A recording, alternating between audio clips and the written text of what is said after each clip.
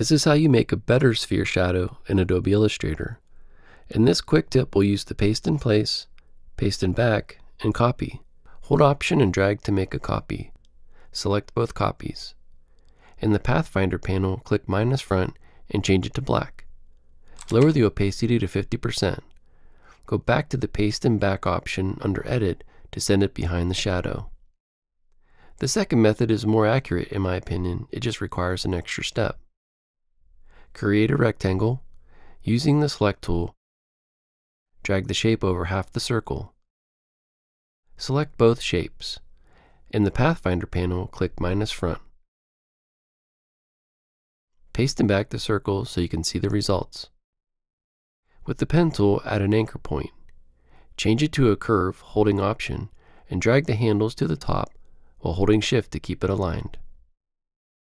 Click this anchor with the Direct Select tool. You can now move it left or right, more or less, as desired.